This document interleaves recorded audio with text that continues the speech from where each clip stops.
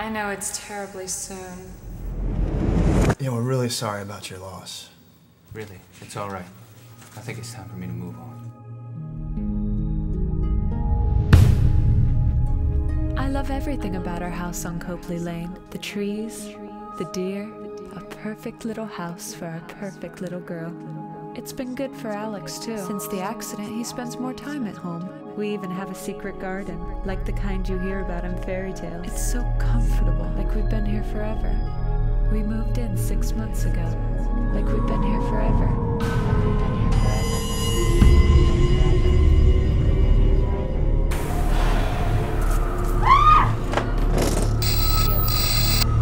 I told you to help me! Christ! I live here! It's my house!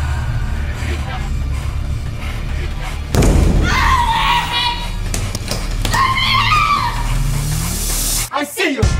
There's an energy associated with a person's life.